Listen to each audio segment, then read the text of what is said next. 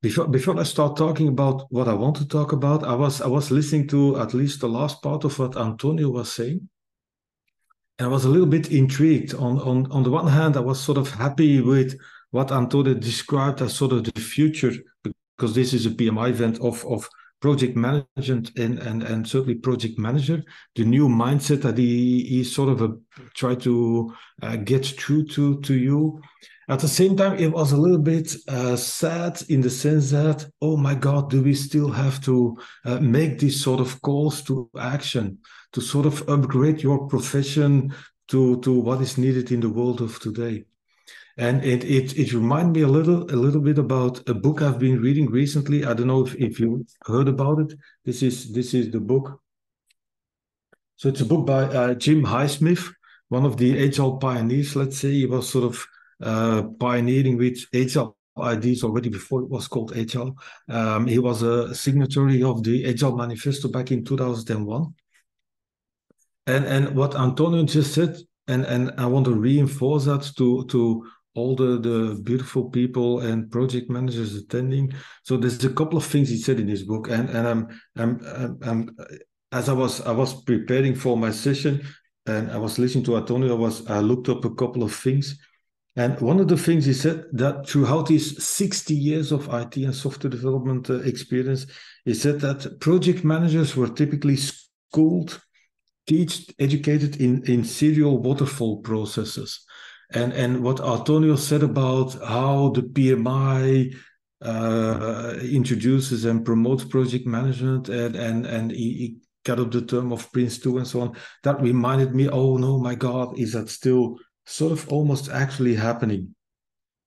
And then to build a little segue to what I'm going to talk about, another thing that he said in his book, and I like that, measuring software development success has evolved from completion of the work, which Antonio referred to, completing the plan, following the plan, sticking to the plan, thinking that the plan has it all.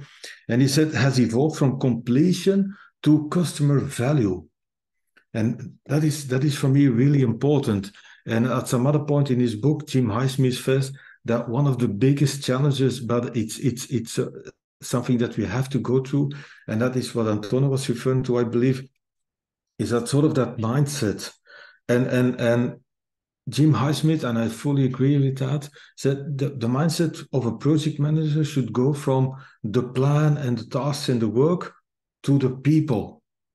So not completing the plan, but delivering value, and also not just tasks, but the people, the human aspect of it. So I really, really like that message of Antonio, and reminded me of what Jim Highsmith talked about. So that, again, from my perspective as a Scrum person, that is a really important evolution. So again, Anastasia and all the people from the organization, thank you for having me. I really look forward to connecting with people, and we'll see what happens. Yeah. So what I want to talk about today is what I call how to arm for value.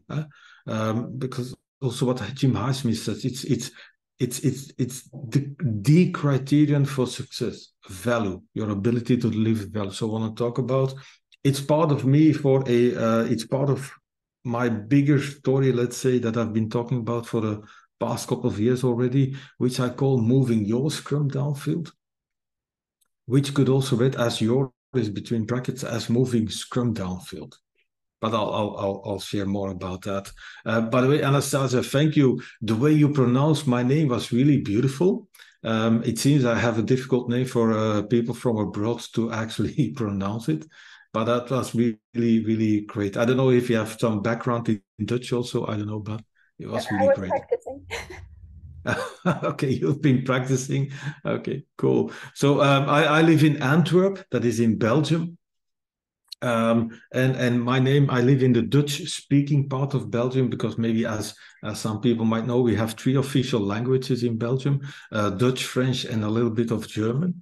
I live in the Dutch-speaking part of Belgium, and over here my name would be pronounced as Gunther Verheyen. So that's a challenge, and at least without some practicing, like Anastasia did, probably impossible. but that's fine. By the way, the funny thing is we've got these 3 official languages. So we've got this sort of Babylonic situation of language confusion, which we then try to overcome by adopting a 4th language. So sort of circumventing the problem. So that's why we all speak in a professional environment. Often in Belgium, we write and often in meetings we speak in English. It's just to avoid that. Oh yeah, that's Dutch, French. Let's go for English.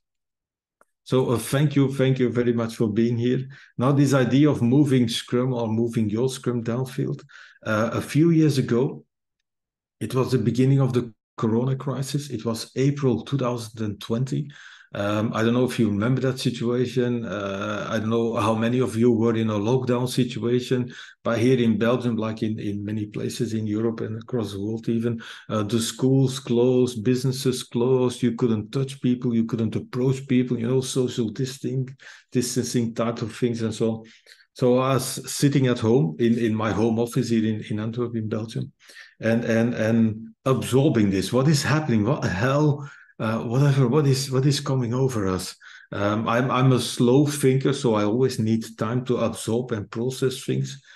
But at the same time, I was using the amazing amount of spare time I suddenly had to try to turn it into something positive too. And I wrote a paper, and that was called "Moving Your Scrum Downfield." You can find it on my website if you want. I will share a PDF version of the presentation with the organizers afterwards, and as you can see, there's a link in it. So I wrote the first version in April 2020. I just updated it just a week ago, about a week ago. So you can download the latest version. And in my paper, I wanted to help people get across their obsession, often a negative obsession, with the Scrum Guide. Because I know most of you are probably from the PMI, you've got the PMBOK types of things. Prince2 has large descriptions and instruction books and so on. Now, Scrum has only a limited instruction book. It's called the Scrum Guide. It's 13, 14 pages. It was updated after I wrote this paper, but the update was ongoing as I was writing this. And in the end, I believe the latest edition of the Scrum Guide is what I would call sub-minimal. It used to be minimal but sufficient. It's sort of sub-minimal now.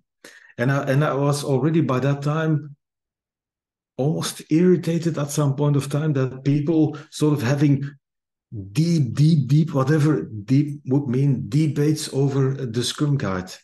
What does it say? What words do they use? What phrasing do they use? Where do they put a period? Where do they put a comma, exclamation, whatever? That sort of totally baffles me. Why? It almost sounds as if people are trying to learn Scrum from reading and discussing and debating and fighting almost the Scrum Guide. It's like as if you could learn a language by studying the dictionary. Imagine I would have the ambition to learn Ukrainian, because that would mean that in the future I could understand what people like you talk about.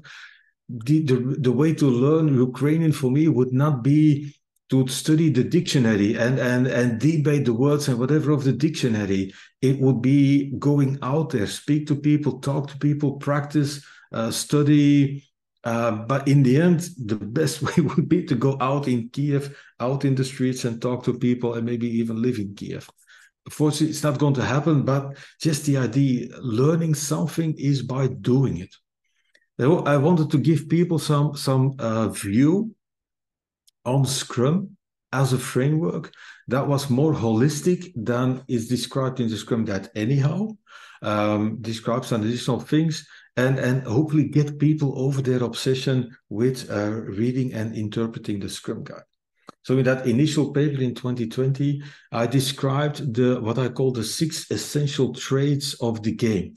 As Scrum, it's like playing a game, go out there, learn to play the game. And 6 traits, 6 sort of characteristics that I would keep in mind to see, is the game being played correctly? And those 6 traits were, I don't want to go into them too deeply, is the simplicity of Scrum. Scrum is a simple framework, yet it is sufficient to help us manage our product development completely, start to end, start to finish, end to end, whatever you want to call. Scrum's DNA, very important for me. Scrum's DNA consists, DNA, a string of a connected string of two chords. Actually, it's what I call self-organization and empiricism. That is Scrum's DNA. That is underlying the framework of Scrum. The ambition of Scrum to be that the players, the people involved, demonstrate accountability, proactively, almost spontaneously show that they are accountable people, that they can, you don't have to hold them to account. So simplicity, Scrum's DNA, self-organization, empiricism, accountability, and then value, again, a flow of value. I will go deeper into that today. Provide transparency over the value that you are delivering, that you are not delivering, how you're trying to deliver that. Closing the loops, it's all about feedback loops.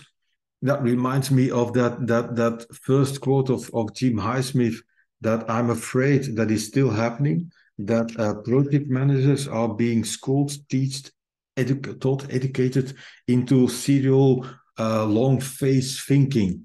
The ambition of Scrum was to get over that by working on feedback loops, closing feedback loops regularly, frequently, so that you don't end up in a black box of periods that are way too long. And then the Scrum values. So next to Scrum's DNA, the Scrum principles underlying Scrum, self-organization, empiricism, Scrum thrives on 5 values. So I wrote that paper back in 2020. And then in the meantime, I was talking at events, going out to people, working with organizations, still doing classes, because that sort of restarted after a while, after Corona was sort of pushed more into the background, or at least we all went for an online way of working. Remember that, remotely and so on. And then I realized, oh no, my God, sort of what this lady is having, the idea, there must be more to moving Scrum Downfield, right? It can't just be helping people get across their obsession with the Scrum Guide, helping people acquire a more holistic perspective on Scrum. There is more, and there must be more. And then over that time, so from 2020 until now, I was reminded of other work that I had been doing in 2017 already.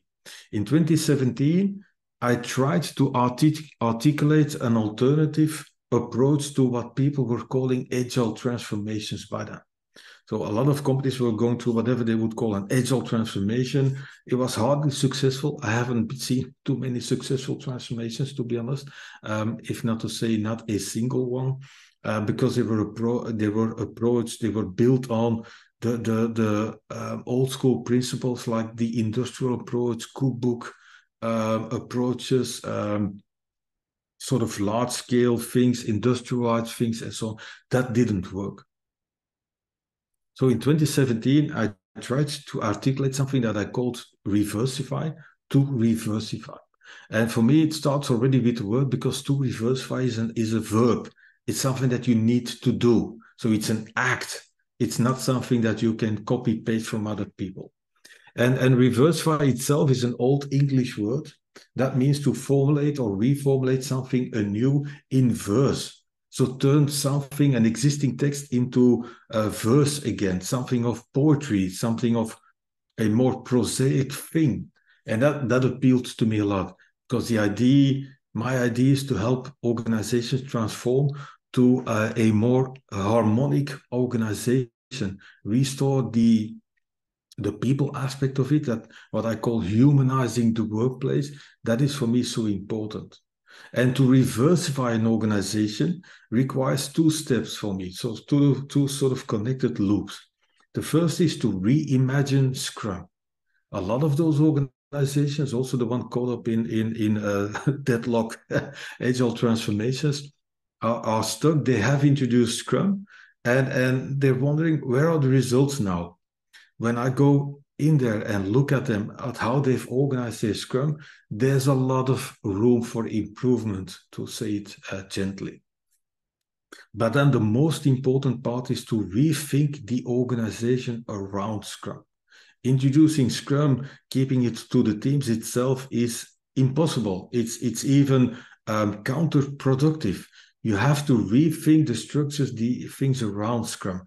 And that is not even touched upon in the Scrum Guide, rightly, I believe, because we can't touch upon all those things.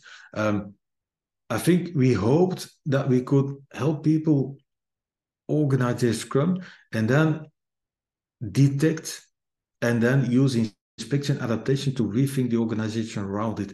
How do you work with people? How does HR work? How do you work with budgeting? How do you work with governance, procedures, processes around things?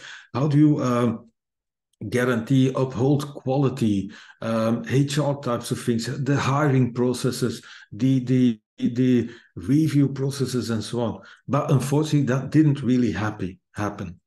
But that is in the end, to reverse-fire is what I would now call to move your Scrum downfield. Yeah? And to reverse an organization, let's quickly go through those steps, and maybe they will resonate with you. Reimagine your Scrum, meaning rethink how you do Scrum, but you know what? Do it one product at a time, one service, whatever, potentially in your terminology, one project at a time. I don't care. My terminology would be one product at a time. So not for all teams over a short, limited time span. That doesn't help. That is the industrial approach. Make it unique, make it context specific. And reimagining your Scrum starts by knowing your product. What is your product that you're using Scrum? Because we've got a product owner in Scrum, we've got a product backlog in Scrum. In my paper, I already called it like that, and it's later on also added to the Scrum Guide. Product is what we call the vehicle of value. It's the way you deliver value to the market, to users, to the organization, and so on. I'll be talking about that. So by clearly identifying your product, then reboot your Scrum to optimally serve that product. Reorganize your Scrum teams so that they can optimally serve the product by eliminating dependencies, having a real product owner, somebody who really owns the product, by having a real product backlog, a backlog for the product, and then facilitate your teams, help your teams grow, improve in terms of people, relationships within the team, towards the organization, but also in terms of technical infrastructure, tools, authorizations, and so on. Facilitate them so that they can start releasing what I call tasty sashimi product slices regularly, frequently, coloring feedback loops. And the second part of that is to re-emerge the structures around Scrum. Now, as a lot of organizations over the past 20, 25 years of Scrum have been adopting Scrum, there are not a lot of them, and personally, I don't know any of them that has had the courage to rethink how they work around Scrum in all those areas that I talked about: HR processes, governance, procedures, quality, releasing, and so on. So re-emerging the structures around Scrum should serve to help you to optimize how you work, to optimize for value, not for completion, not for perfection, not for big bang types of releases, no, to optimize for value. And that is what I would call nowadays moving your Scrum downfield. So this is the bigger picture that lady, and actually I was looking for at some point of time. But what I want to talk about today is one specific thing. As part of the second big feedback loop, re-emerging structures around Scrum, it starts by what I call arming, or to arm for value.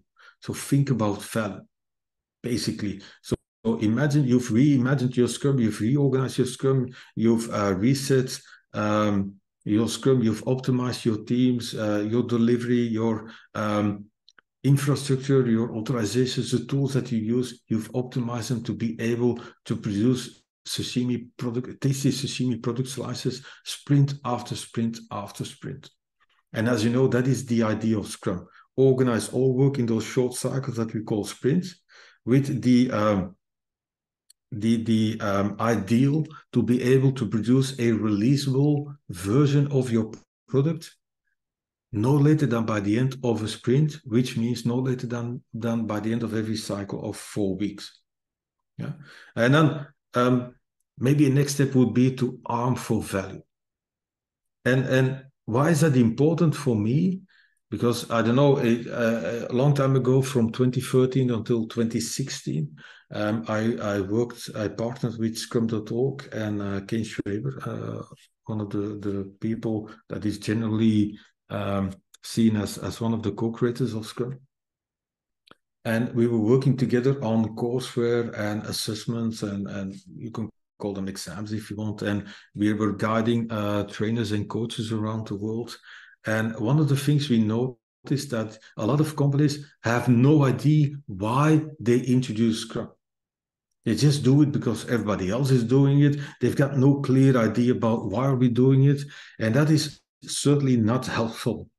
In that sense, they're doing Scrum because of Scrum, because they think it's a sort of magical silver bullet that will solve all of their problems. So we wanted to help those people look beyond actually Scrum. In that sense, and that's something I remember from those days and throughout my career, Scrum cannot be the purpose of Scrum. Don't do Scrum because of Scrum. And that is really important.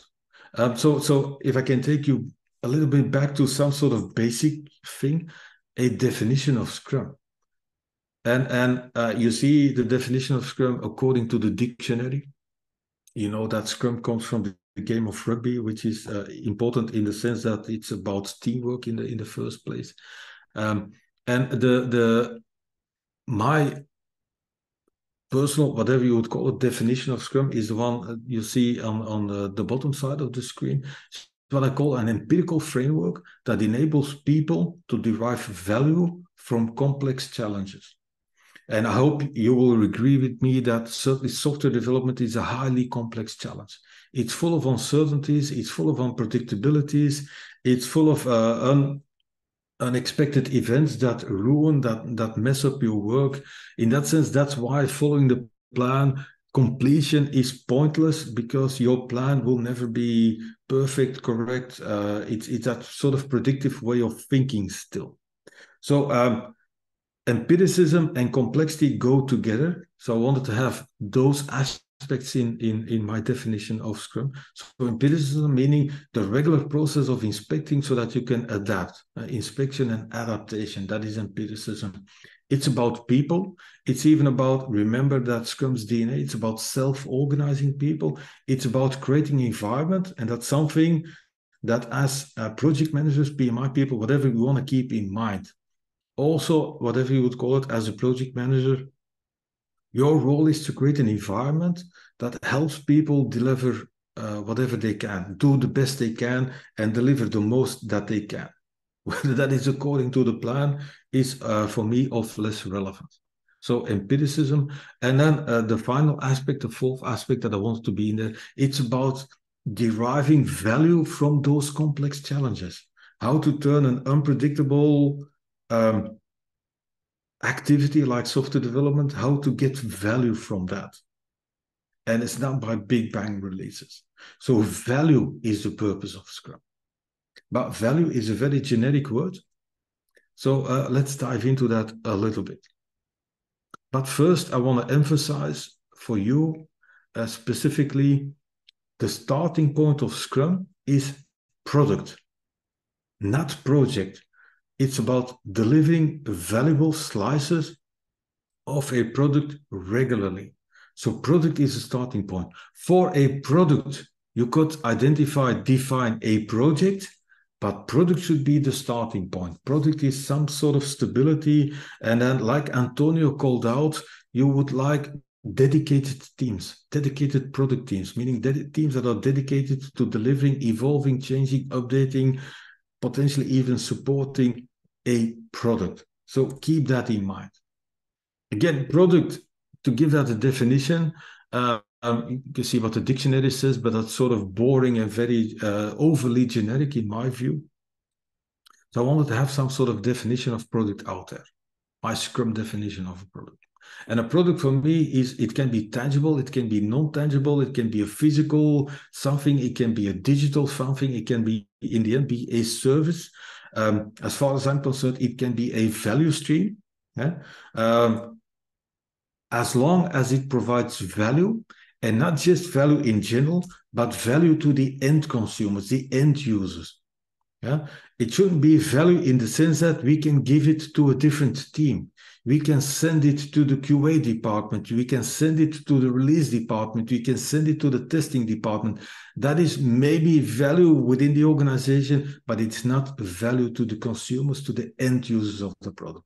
So keep that in mind. For me, in Scrum, it's only a product if you use it as a vehicle to deliver value to the consumers of the product, the people that have to consume and use the product. So you might want to keep that in mind. And this focus on value, is this new? No, absolutely not. This is, you see, a highly pixelated image that I've introduced. It is pixelated. Why? Because I screen copied it from a very early version of a class that we were releasing. It's called a PSPO class, so Professional Scrum Product Owner class. This is from a beta version of that class, April 2011. Imagine 12 and a half years ago. And already by then we were focusing, we were hoping that at least product owners, but in the end, everybody involved in Scrum, focusing on value. It's all about value, period. And it's even older than that. I've already referred to that book of Jim Highsmith. And Jim Highsmith was one of the signatories of the Agile Manifesto. There were people from 70 people, people from Scrum, people from Extreme Programming, people like Jim Highsmith, adaptive software development, and so on. And they all agreed over the first principle. So we got the Agile Manifesto, 4 value statements and 12 principles. And the first principle is our highest priority is to satisfy the customer. So not just another department, to satisfy the customer, to early and continuous delivery of valuable software. Not just software, not just products, but valuable software and valuable products, meaning products that have value to those people. So this focus on value is certainly not new, but it seems to be a very difficult one because we are overly focused on volume often. And that is the old way of thinking. That is the industrial way of thinking. Producing more, producing faster, producing quicker, getting it out there on the market more quick. That might be fine, but it's a very limited view. The idea should, in the end, be about value. And now, how to arm for value. As you can see, ARM, I've written it in capitals, meaning try to get the message across that it's an acronym. So the first step to take is to assume value. Make assumptions about value. Assume that you are going to deliver value. And how do you make those assumptions? By organizing your product backlog for it. The backlog, the list of work that you think is needed, potentially valuable for the product, for releases of the product. So assume value.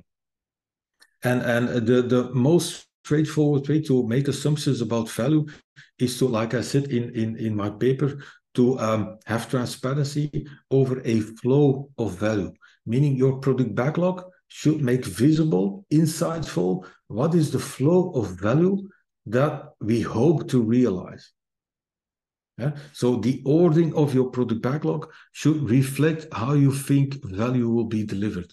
In the end, you could have a sort of indication, a parameter, an attribute of value for your product backlog items. I think we all know about estimating product backlog items. People often do it with planning poker, which is a good technique. It's an optional. It's not a must in Scrum. It's a good potential technique using story points, again, an optional technique, and often story points expressed in units that follow the scale of Fibonacci. It's all fine. So that is good, but it's an estimate of effort. How about connecting some sort of estimate, some sort of expectation of value next to that? So that you not only focus on how much work is involved in realizing a product backlog item, but also what we think in terms of valuable or valuableness of that item. So organize your product backlog for value, not just blindly pushing trying to push features out onto the market. Now you can assume value, you can organize your product backlog as much as you want. You can potentially create releasable increments of your product by the end of the sprint. But in the end, if you're not releasing to the market, you will still be blindfolded. You will still have no idea what is happening. But if you would only release to the market, you would still be blindfolded. If you don't measure, if you don't, what I call closing the loop, if you don't close the feedback loops with your users, with your consumers, regularly, repeatedly. So how to arm for value, organize your product backlog for value, release your increments to the market, to the end users, to the consumers. That means you have created output in the form of increments, but then you want to focus on the outcome of your output, the impact that you're having with your user base. You made an assumption about value. Now you want to be able to validate that assumption or be open to potentially see your assumption be invalidated, because that might be reality too. Yeah? So that is important. So arm for value, assume value, release, and then measure it. Now, as I said earlier on, value is a rather generic word, which is, I think, a good thing, because it means we have to think about it. We have to define what value means to us in our context, for our products, our users, our consumers, our organization. So a way to think about it, sort of an entry point to think about and define value, is to think about value for whom. Whom are we trying to deliver value to? And as I've repeatedly said, it's always been the ambition to produce value as a benefit to the consumers of your product, of your service, so the people at the end of your value stream. So I like to call them consumers.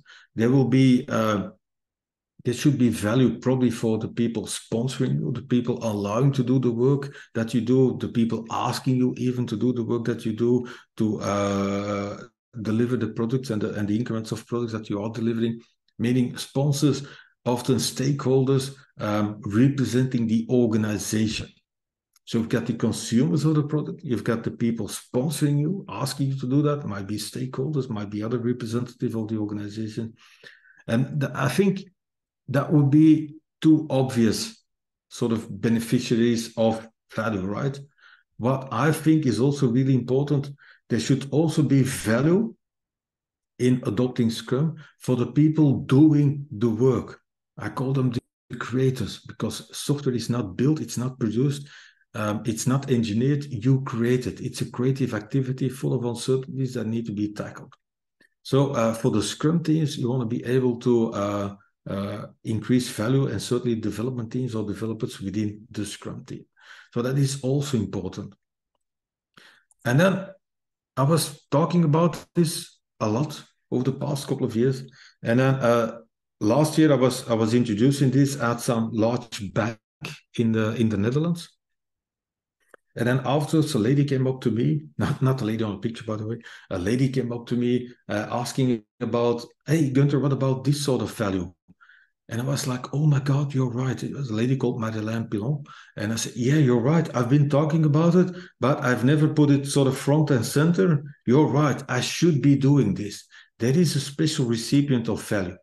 You know, those are the typical things. Although for the teams and the creators, maybe not so typical. But for the consumers, users, obvious. For the people sponsoring you, obvious. For the organization. But what about showing our accountability, demonstrating our accountability as a team, as an organization, as a department, whatever, towards society, towards the environment, in the end, towards the planet?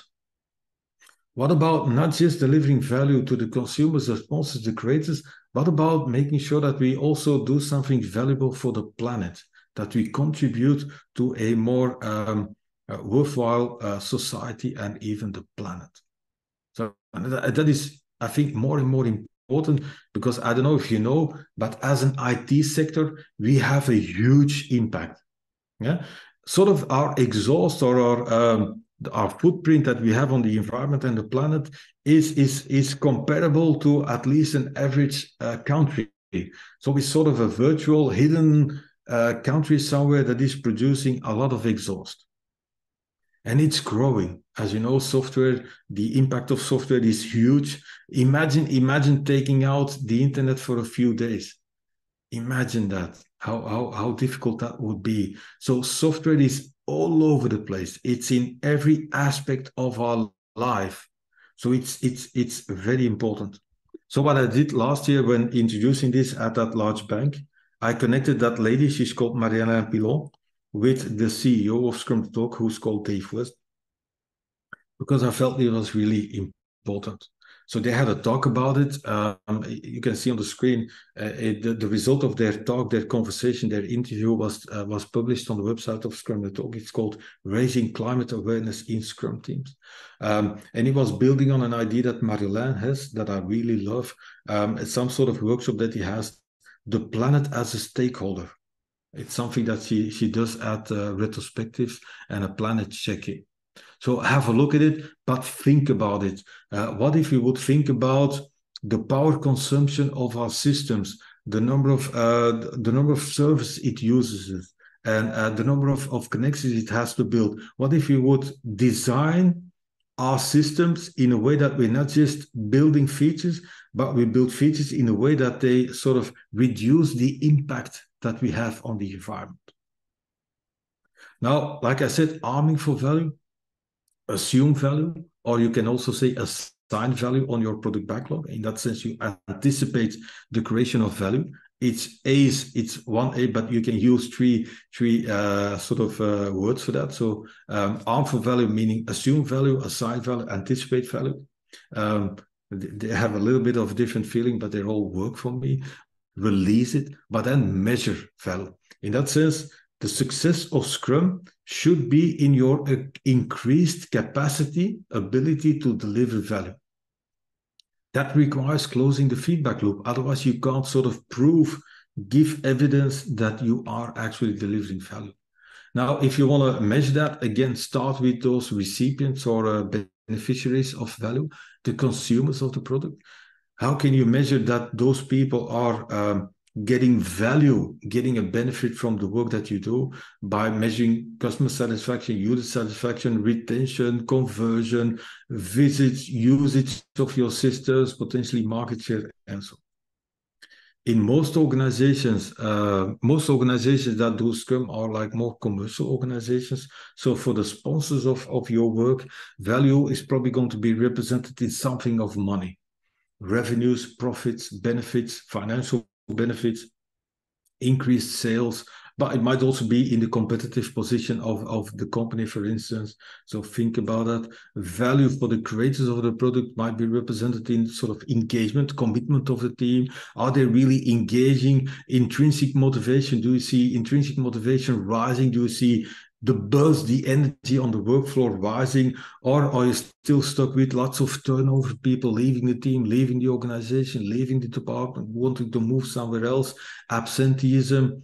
I don't know how's that over there, but in Belgium, Netherlands, France, whatever we have here in Europe, we've got a lot of problems with burnouts of people, long-term absenteeism, sickness of people, depression of people, and all because we have these toxic workplaces.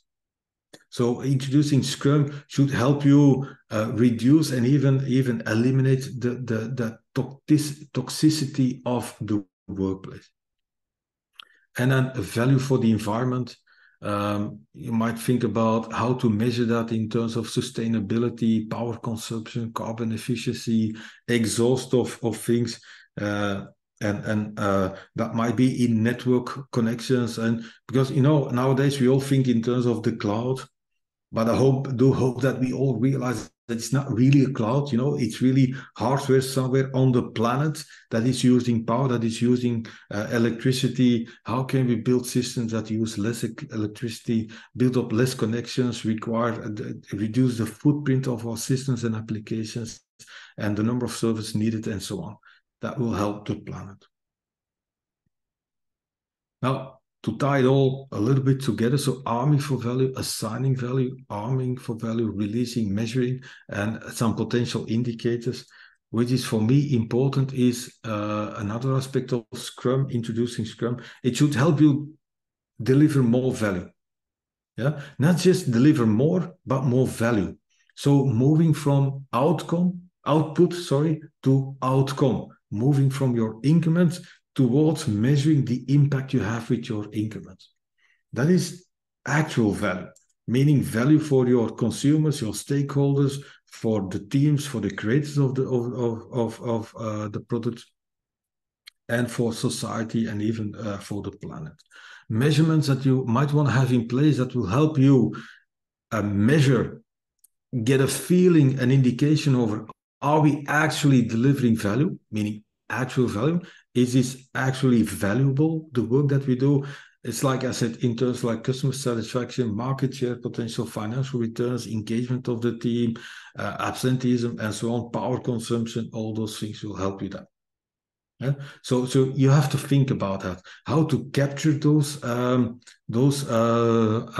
measurements, those metrics, how to use them as indicators, because you might, with a release of an increment, you might think that you're going to increase customer satisfaction. It might not be happening. That is very valuable information. Why is that not happening? What was wrong in my assumption? What can I do differently on my future product backlog work to turn that around? And should it means tweaking the systems and so on? We're hoping to get more market share. We're hoping to get more financial profits and so on. It's not happening, or it is happening. You have to capture that. It's about indicators. That you should embrace full transparency over those indicators. So they are not targets, they are not objectives. Those are things that you measure that give you an indication of your ability to actually deliver value. Now, introducing Scrum should not only help you increase, optimize, maximize your ability to deliver value, it should also help you to discover new value, to innovate, to do new stuff, not just tweak things. So that is also important. What might be new value that we can offer to the market, to users, to new users? How can you attract new consumers, new users maybe? Is it with new features? Is it with new products, even with new services? Very important how we can deliver value in that way for the organization, again, for the teams. So introducing Scrum should not just help you do more faster, but should help you do the right things. And not just the right things currently or actually, but also discover new things. And potential indicators that will give you an indication, are we actually able to deliver new value, is a couple of things that I call feature usage. How much of our systems are actually being used? So if half of your features are never being used or hardly being used, which is what research says, how about getting rid of them? How about potentially updating or tweaking them? But what about just getting rid of them? It will be, by the way, it will be good for the planet to remove that code from your systems. Yeah. So what is the actual usage of your systems? That means an indication, well, maybe people don't see a lot of value in our systems. How about connecting it to what I call the feature turnover rate? How much of your current features, the features that you are currently offering, how much of those features are actually new features that you have built over, let's say, the past year, the past 2 years, the past 3 years? Or are you just concerned? Are you just busy updating existing things, tweaking them, adding them a little bit, not building really new innovative features? And the same at the level of the product. How many new products have you actually built over the past couple of years, rather than just tweaking, updating existing products? And how many products have you actually taken out of the market because they don't deliver value? Things indicators that, are you also looking for new value and not just trying to update sort of old value? And the role of an agile way of working, of an agile approach to your software development or your tackling any type of complex challenges via Scrum is to increase your agility. And your agility should sustain that ability to deliver value, but also that ability to find and discover new value. So, and that's a reflection also of that first principle of the HR Manifesto. It's a reflection of what is in my definition of Scrum, but not just in mine, it's also in a similar way in the official definition of Scrum in the Scrum Guide. It's about value. Scrum cannot be the purpose of Scrum. Value is the purpose of Scrum. And value is something very different than volume. So be driven by delivering value, not just, volume. Volume has this idea of utilization, calling people resources, which is very disrespectful. People are people, human beings, not resources. Think about human resources. Humans are not resources. Resources in our world might be computers, equipment, tools, infrastructure, whatever, but not people. So think about agility, your ability to deliver value, your ability to discover new value. And indicators of your ability to do that might be that dead code index that I talked about. How much code of your system is never being used, never being addressed, never being spoken to? Get it out. It will also be good for the planet again. What is your release cadence? How often do you go to the market? What is your ability to actually go to the market? How done are your increments by the end of the sprint? How releasable are they? In that sense, how much time do you still have to spend on work that is actually undone? It's not really done. We fool ourselves in thinking it was done. And then reflect that back to how you do Scrum. How long does it take us to go to the market? How much distractions do we have within a sprint? How often are we forced to not focus on the work that we are doing in this sprint, the forecast, the selection of product backlog items in this sprint, meaning getting dragged to boring meetings where you don't want to be, having to spread myself over 3 teams at the same time. That all reduces my focus, so that unfocused time, in a way, things that will lead to a reduction of your agility. But again, like I said, these are samples. Think about it for yourself. What does value mean for you, your organization, your users, your consumers? And how can you show that you have successfully introduced Scrum? By measuring that outcome, the increased value with your users, new products, and so on. So think about it. These are just suggestions, but at least it's more than just doing Scrum because of Scrum. Are we now following the process perfectly? Yes, that might be happening, but you might still not have the 6 essential traits of the game being exposed. You might just be following the process.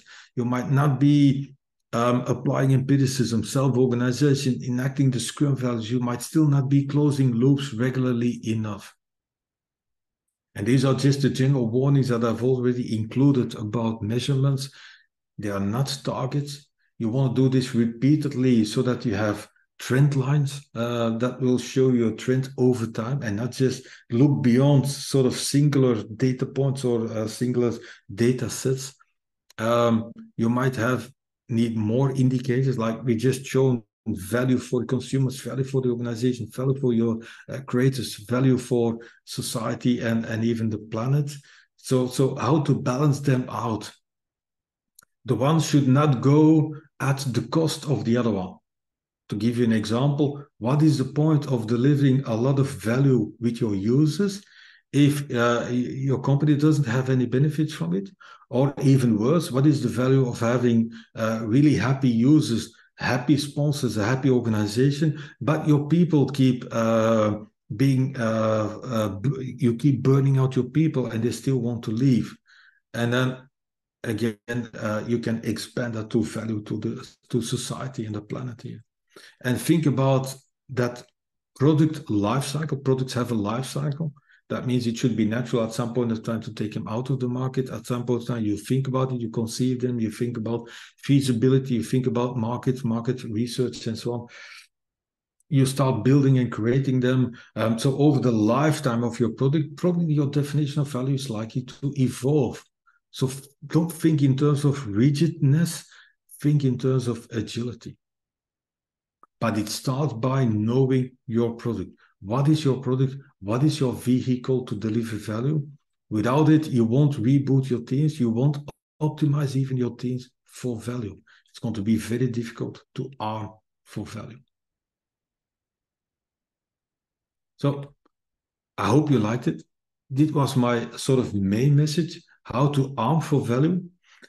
There's another acronym that I have, and I just quickly want to throw it out. I'm not going to dive into that, but you want to think about the following thing, how to turn your organization, your team, your system into an armada of value.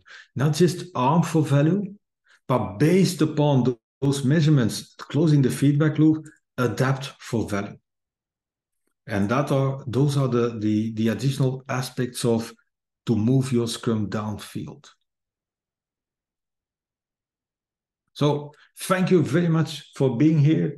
I have no idea about timing. I know that I'm well beyond within my time of 45 minutes, which I can assure you is a miracle in itself.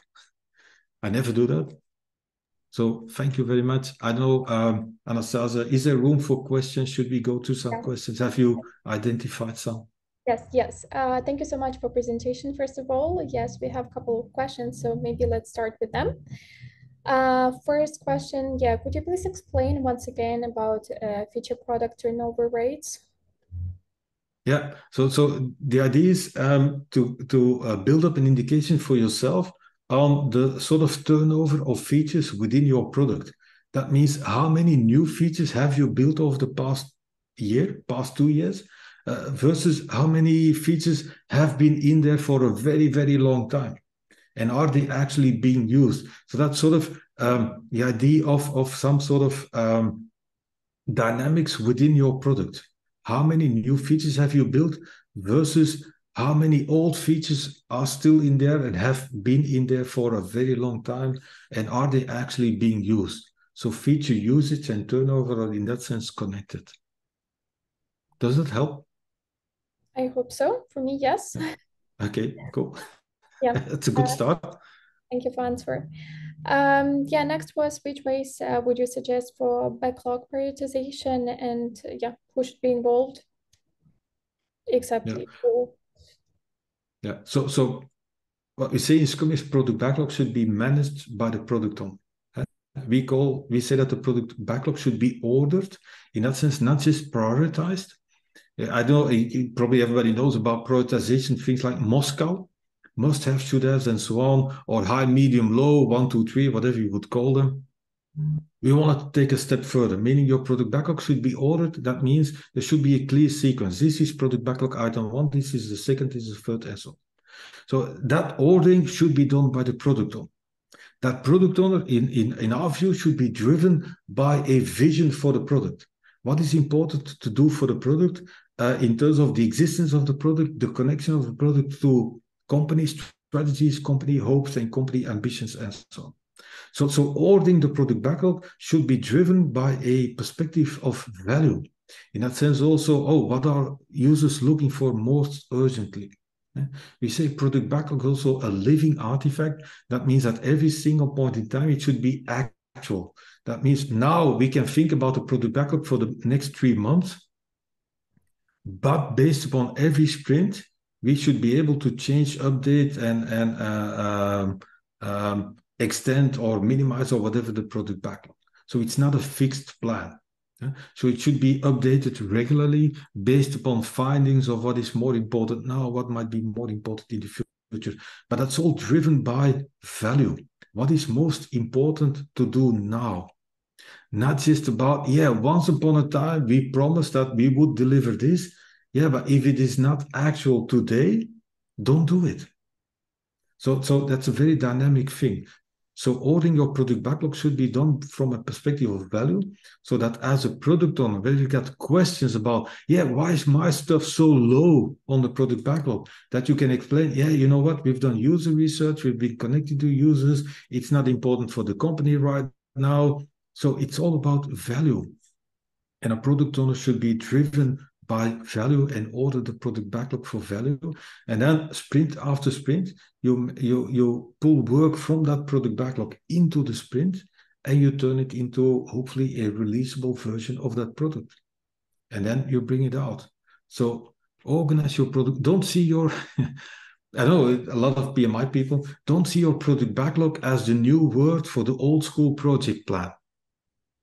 It's more dynamic, it's more living, and it should be driven by value and not just on, I don't know, upfront agreements over what we should do by what point of time. But also it probably should be balanced according to the time for implementation, right? In case something brings a big value but takes a year to implement, probably it will not stay at the top of the backlog list.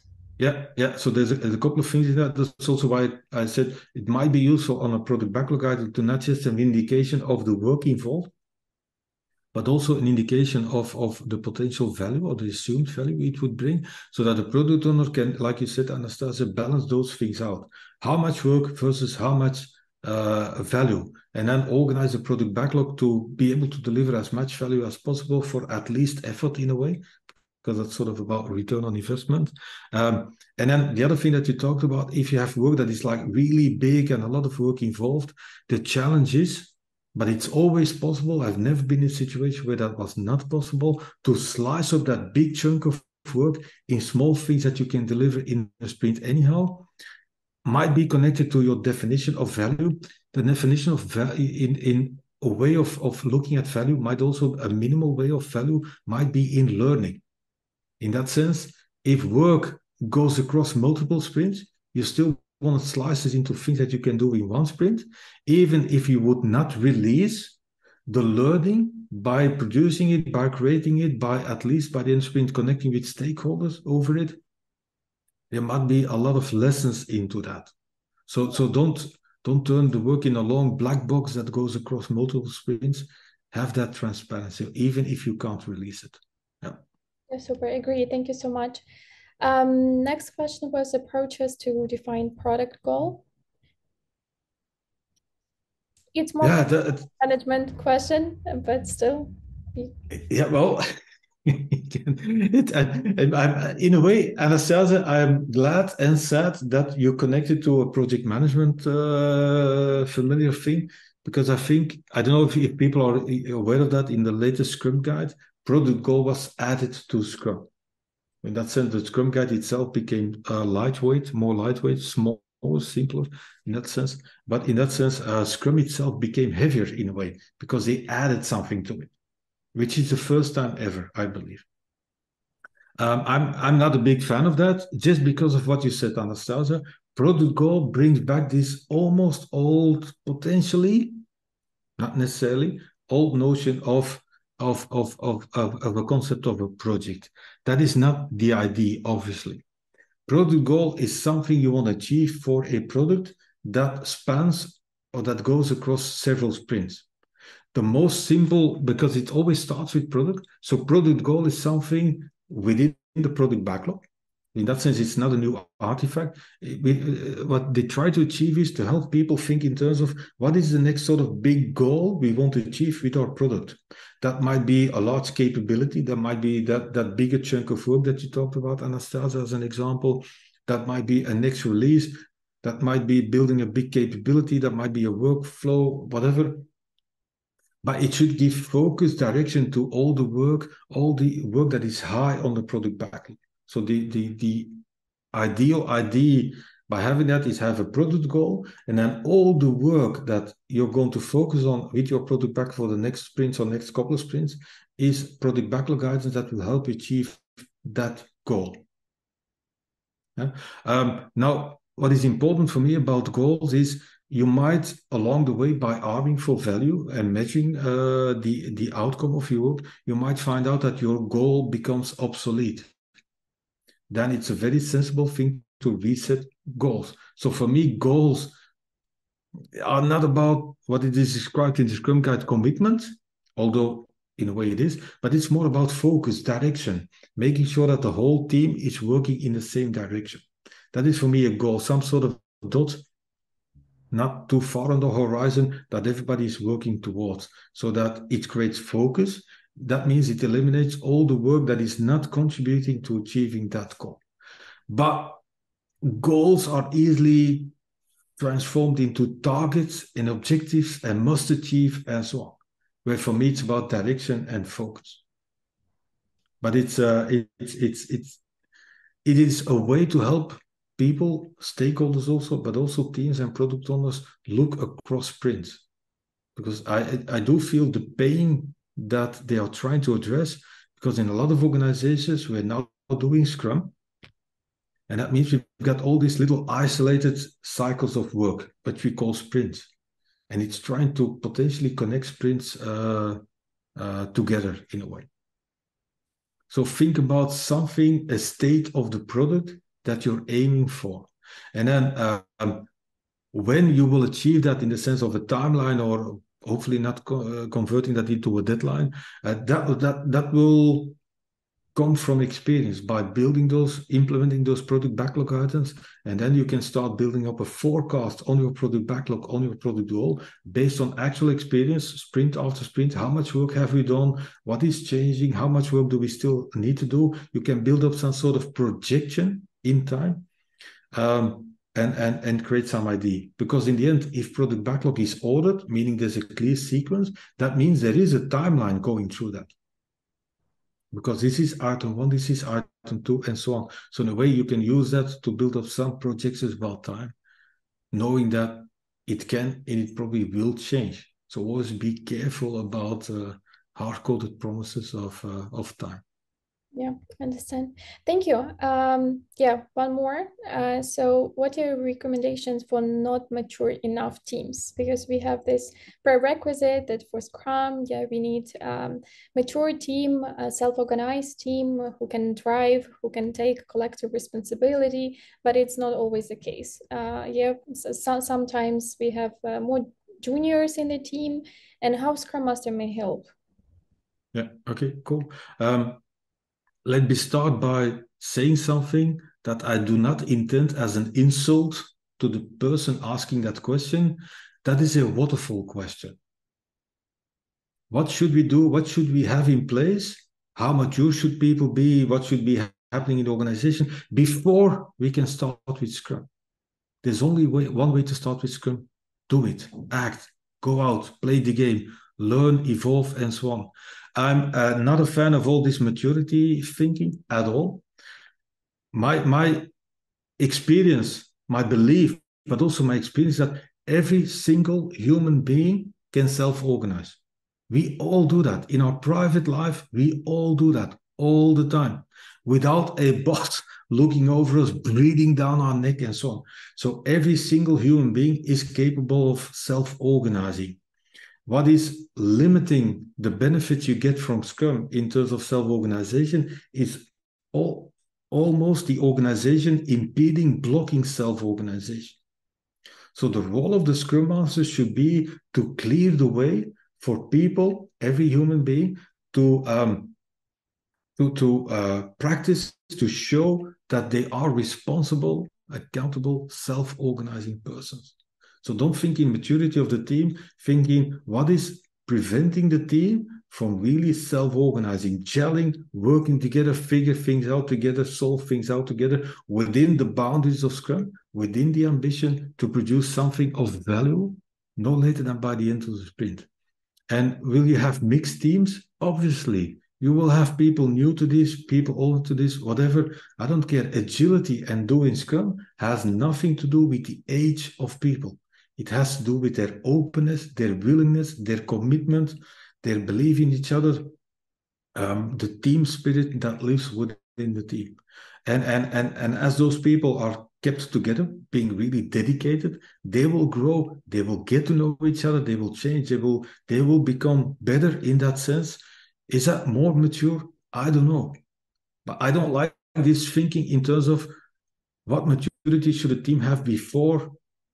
As a Scrum Master, I hope you will act upon the belief that every single human being can self-organize, regardless of where they live, where they reside, whether it is Ukraine, Belgium, France, I don't know, Asia, the United States, South America, I don't care. Every single human being has this. So what can we do as Scrum Masters to open up this way of working for people?